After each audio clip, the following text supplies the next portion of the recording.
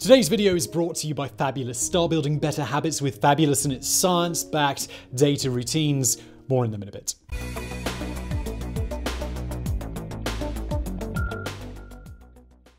The mid-1980s were a pretty good time for Los Angeles. The city was coming off hosting the 1984 Summer Olympic Games, still considered the most profitable Olympics in modern times. It had also just overtaken the city of Chicago as the second most populous city in the country. It was also gearing up for a visit from the Pope, and the LA Lakers were the most popular thing in sports. But not always well, because Los Angeles had a bogeyman, one who was very real and much scarier than all of his fictional counterparts. Like Freddy Krueger, he attacked when people were at their most vulnerable, at night, when they were in bed. Young, old, middle-aged, men, women, nobody was safe from Richard Ramirez, the sick, depraved, devil-worshipping killer who became known as the Night Stalker.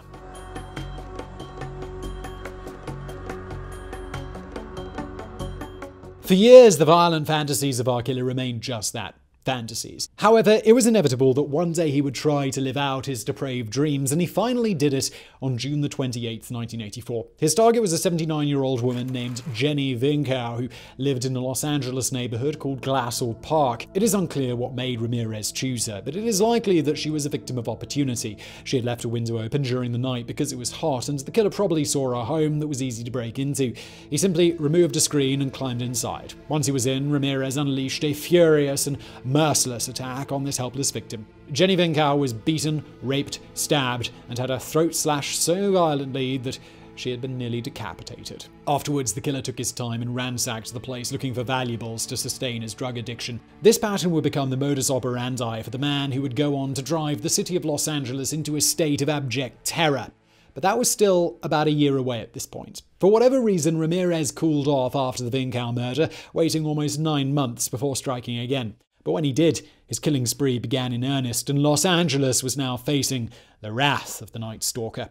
On March the 17th, 1985, 22-year-old Maria Hernandez pulled into the garage of her home in Rosemead, California. She got out of her car when she was approached by a strange man dressed in all black and wearing a baseball cap pulled down low over his head, who then pointed a gun at her face. Maria begged for mercy, but her pleas fell on deaf ears as the man pulled the trigger. A loud bang shook the garage, and Maria fell to the floor as the shooter kicked her body out of the way to enter the house. His complete disregard for her ended up being her salvation, because if he would have looked closer, he would have seen that Maria Hernandez was still alive. Instinctually, she raised her hands when Ramirez pointed his gun at her head, and in a one-in-a-million shot, the bullet ricocheted off the car keys that Maria was holding in her hand and simply grazed her. Her 34-year-old roommate, Dale Okazaki, did not share her fortune. Dale had heard the gunshot and was hiding behind the kitchen counter when Ramirez walked up to her and shot her, killing her instantly. Afterwards, Ramirez walked out of the house and ran into Maria Hernandez, trying to stumble away. He could have easily gunned her down if he wanted, but instead he decided to put his weapon back in his belt and simply walk away. We don't know what prompted this action, but it's certainly not because his bloodlust had been satiated. Just an hour later, the criminal struck again when he pulled 30-year-old Tsai Lian Yu out of her car, shot her twice, and then ran away. Yu was still alive when the police found her, but she died before reaching the hospital. It did not take long for the police to link these crimes together, mainly because all the shootings were done with a .22 caliber handgun, and witnesses at both scenes provided descriptions of the same man. He was tall, thin, either white or a light-skinned Latino with dark curly hair and rotting teeth. The violent and seemingly random nature of the attacks alerted the public and the police, as the media referred to the criminal as the Valley Intruder.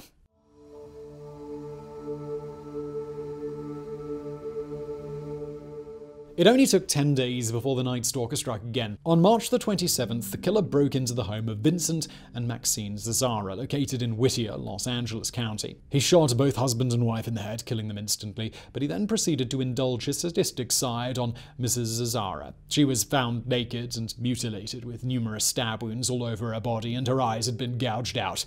This would become a recurring theme with the Night Stalker, as the criminal refined his killing method to line up with his twisted fantasies. The men were disposed dispatched quickly, as they were mere obstacles so that he could focus his attention on the women. After the death of the Zazarises, the Night Stalker put on the brakes for a bit, waiting almost 2 months before another deadly attack. But just because the Night Stalker was not active did not mean that neither was Richard Ramirez. Unlike many other serial killers, Ramirez preoccupied his time with a lot of other crimes, including burglary, theft, kidnapping, rape, and assault. Most disturbing were a series of child abductions that started in February 1985 around the San Gabriel Valley. All the children had been taken to abandoned buildings or construction sites where they were sexually assaulted and then abandoned, but several of them were able to provide descriptions of their attacker that would later prove instrumental in convicting him. It was these descriptions that first caused one of the lead investigators in the case, Detective Gil Carrillo, to suspect that the same man might be responsible for all of these crimes. The one detail that stood out to him was the criminal's bad teeth and foul breath, one characteristic that all of his victims noticed. Not many other investigators bought the idea at first. The same guy kidnapping children while also breaking into people's homes and killing them while they slept, sometimes using a gun and sometimes using a knife, sometimes just shooting them once while other times mutilating the bodies, not to mention that these crimes targeted children, young women, middle-aged couples and the elderly. Well, anything was possible, of course, but this was considered simply too unlikely. If Carrillo wanted anyone to believe his hypothesis, it would need a bit more evidence than bad breath. Fortunately for him, he soon got it in the form of a shoe print. The Night Stalker had left a very distinct shoe print at the Zazara crime scene. It came from a Avia sneaker, size 11.5, most likely black, based on witness descriptions. Police checked with the manufacturer and discovered that just 6 pairs of sneakers matching that criteria had been shipped in the entire United States, with a single pair being sold in Los Angeles because the model had just come out earlier that year. As one of the detectives put it, it was almost like a signed signature. Then, during one of the child abductions, the kidnapper took his victim to a construction site where he stepped in wet cement, leaving behind an identical shoe print. A short while later, a teenage girl named Whitney Bennett was attacked with a tire iron during a break-in, and her assailant left behind the same print. At that point, it became obvious that all of these crimes, as varied as they were all being committed by the same man. In May, the Night Stalker resumed his killing spree. On the night of May the 14th, 1985, he attacked Bill and Lillian Doy in their home in Monterey Park. First, he shot Bill Doy in the face before restraining his wife with thumb cuffs and raping her. Afterwards, he once again proceeded to ransack the house looking for valuables to steal. Lillian Doy recovered from her injuries. Her husband was still clinging to life when the Night Stalker left their house, but he died in the hospital. Once more, detectives discovered the same unique footprint at the crime scene, this time in the flower bed. The shoe prints would be found at a few more crime scenes, but eventually it would turn out to be a dead end. Of course, we now know that ultimately it didn't matter because the Night Stalker was caught without it. But at the time it was considered a major step back when the police lost one of their biggest leads. This happened when the mayor of San Francisco, Dianne Feinstein, accidentally revealed the clue in a press conference, unaware that it was privileged information. After that, the killer got rid of the sneakers and they've never been recovered. Now, okay, we'll get back to our story in just a minute, but first, here's a word from today's fantastic video sponsor, Fabulous. Fabulous is the #1 self-care app that helps you build better habits and achieve your goals. Fabulous uses the proven tenets of behavioral science to help you build healthy habits one task at a time. So, how does it work? Well, let's say you're working from home, but you're struggling to fit exercise and healthy eating into your new routine. Or maybe you're a writer who's having trouble finding time throughout the day to put pen to paper. You see, everybody's got something they're trying to work on, right? Fabulous is going to help you create new habits that really last by giving you a friendly, intuitive day planner that'll help you create a long-lasting routine. Its self-guided mode helps you keep on track by breaking down larger tasks into smaller bite-sized goals. Or if you're looking for something a little more active, Fabulous can offer advice and guidance on everything from professional development to mental wellness. Pretty soon you're checking things off your calendar like an absolute CEO boss man. It's like having both a task manager and a coach right in the palm of your hand. So create yourself a little schedule with a task list and let Fabulous keep you honest. Before you know it, Fabulous has gotten you into a good routine and you're well on your way to achieving your personal goals. So it's time to start building your ideal daily routine. Right now, as a special deal for you guys, the first 100 people to click in the link in the description below will get a week for free, plus 25% off a Fabulous premium membership. So get over there, try it out, and let's get back to today's video.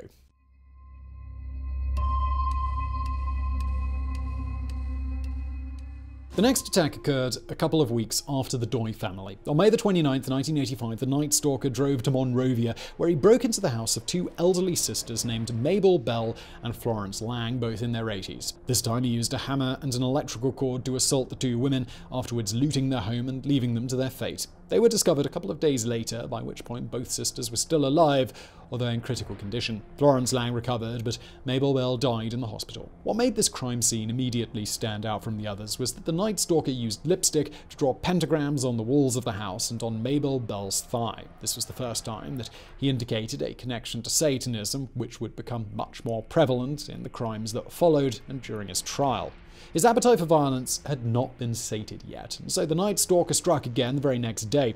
This time, he picked the house of a 42-year-old Carol Kyle who lived in Burbank with her 11-year-old son. He handcuffed the boy and locked him in the closet, and then sexually assaulted Carol Kyle, repeatedly warning her not to look at him, and that he would shoot her if she did. Afterwards, he locked her in the closet as well and looted the place before leaving without killing anyone. The Night Stalker likely claimed one victim in the month of June, 32-year-old Patty Elaine Higgins, who was found in her home with numerous stab wounds and her throat slashed. Although a neighbor said she saw Ramirez on the night of Higgins' death, ultimately he was never tried for a murder, so she is not part of his convicted kill count, which stands at 13, even though Ramirez himself bragged in prison that he killed a lot more than that. We know for a fact of one murder that had not been linked to him until 2009, 25 years after it actually happened. It occurred on April 10th, 1984, placing it before the Night Stalker killing spree and even before the death of Ginny Vinkow, making it Ramirez's first known murder.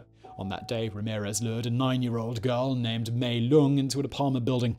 Her body was later found hanging from a pipe, and DNA evidence left at the crime scene connected the crime to the Night Stalker decades later. As for Patty Higgins, the reason why the prosecution never went after Ramirez for her murder was because his defense attorneys successfully argued that it was a weak case against their client that would be unfairly tainted by lumping it together with other cases with much stronger evidence. Ultimately, the judge dismissed the charge entirely in order to avoid having a separate trial for it, but there remains very little doubt in anyone's mind that Patty Higgins was a victim of the Night Stalker.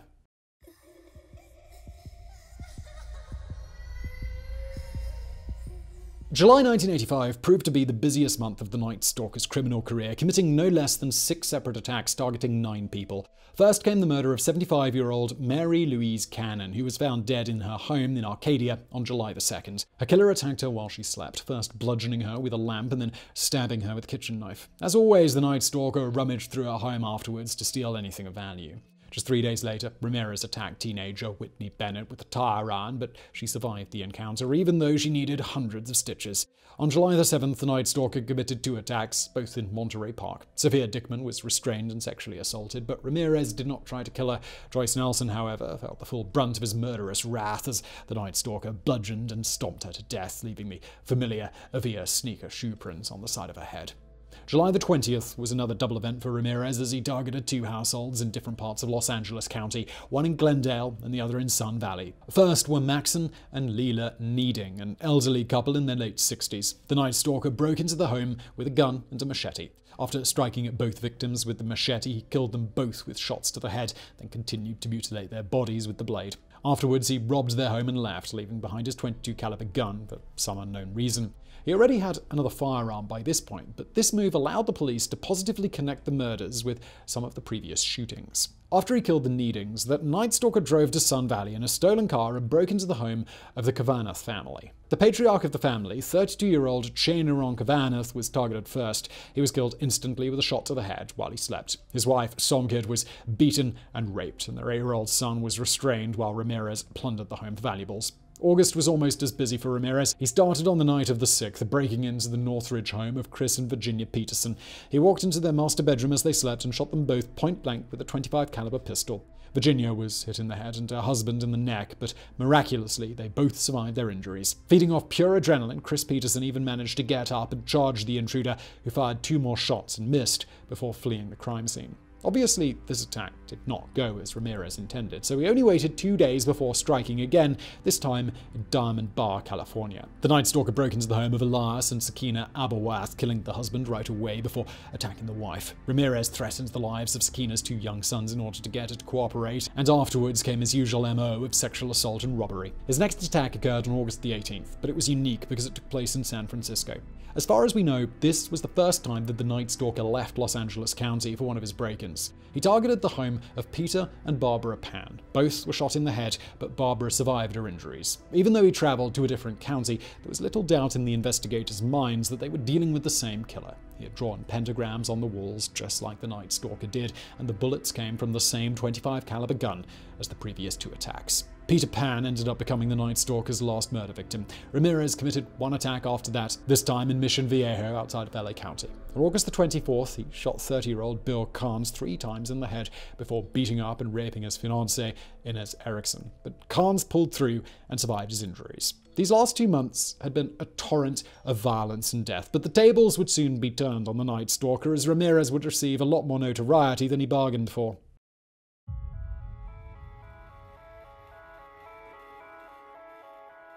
Throughout his entire killing spree, the Night Stalker made little effort to conceal his tracks, leaving behind evidence and plenty of witnesses who could identify him. As it would be later revealed at his trial, he thought he was being protected by the devil, when in reality it was the pure random nature and the large coverage area of his attacks which kept the police one step behind him. The one thing that the killer did take the time to do was not leave any fingerprints. The police have long considered that finding a print would be the key to identifying their man, and toward the end of August, they got their wish. It all started on August the 24th, the same night as the attack on Bill Carnes and Inez Erickson. The Night Stalker tried to assault another family in Mission Viejo, the Ramirez, but he was spotted and ran away. As he was leaving, 13-year-old James Ramirez saw the make, model, and part of the license plate of the stolen car that Ramirez was driving, an orange Toyota station wagon, and he told the police. Working with this new lead, investigators found the stolen vehicle, and inside they found the big break in their case.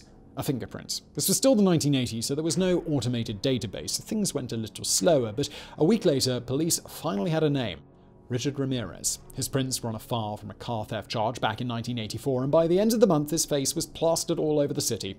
Ramirez had actually been out of town for a few days, trying to visit his brother in Arizona. When he returned to Los Angeles on August the 31st, he had no idea that he was the most wanted man in the city. He first realized when he saw his face on the front page of a newspaper inside a liquor store and was recognized by some bystanders who began shouting for the police. He made a run for it, and he tried to carjack a woman named Angie Della Torre. She screamed for help, and soon enough the entire neighborhood descended upon Ramirez, hitting him with boots, fists, metal poles, barbecue tongs, and whatever else they could grab. They were not afraid of him anymore. In that moment, he wasn't a bogeyman who struck at you while you were most vulnerable. He was just another violent junkie. By the time the police arrived, they had to save the killer from his victims, not the other way around.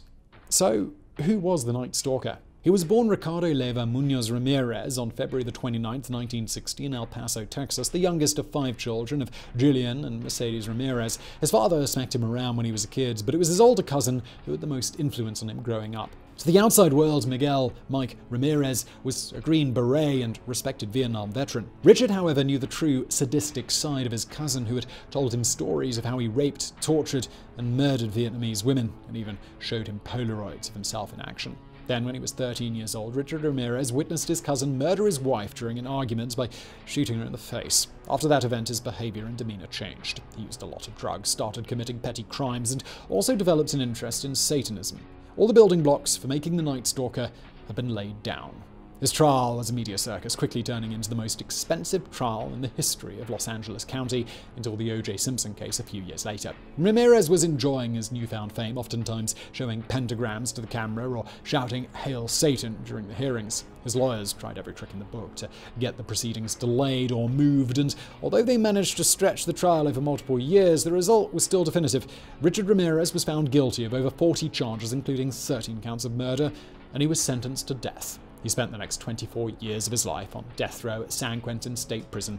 He even got married in 1996 to one of his groupies who fell in love with him during the trial, who described Ramirez as being kind, funny, charming, and a really great person. She eventually divorced him in 2009 when the police linked him to the murder of 8-year-old Mei Lung, but he got engaged to another woman soon after. Ramirez died on June 7, 2013 due to complications from B-cell lymphoma, leaving behind a legacy of terror unlike any other in the history of Los Angeles. He never expressed any remorse for his actions, and when he received the death penalty, he simply said, "Big deal. Death always comes with a territory. See you in Disneyland." So I'm not going to ask whether you enjoyed today's video, but I do hope you found it interesting. If you did, please do hit that thumbs up button below. Don't forget to subscribe, and thank you for watching.